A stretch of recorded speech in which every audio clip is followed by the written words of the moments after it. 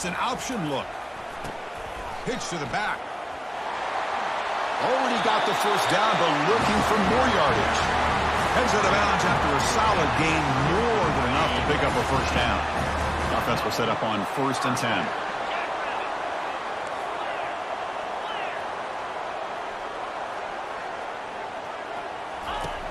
Offense looking to throw the ball. He'll take a deep shot.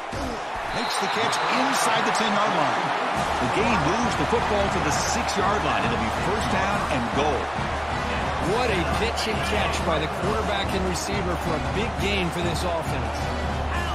They're going to run the option. He'll toss it to the back. Also run out of bounds, close to the end zone. A pretty good push up front here by this offensive line to get some positive yards here.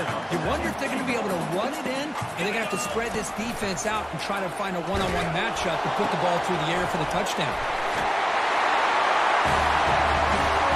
Chris, we get so caught up in this era of the spread, of throwing the football and the quarterback and the receivers.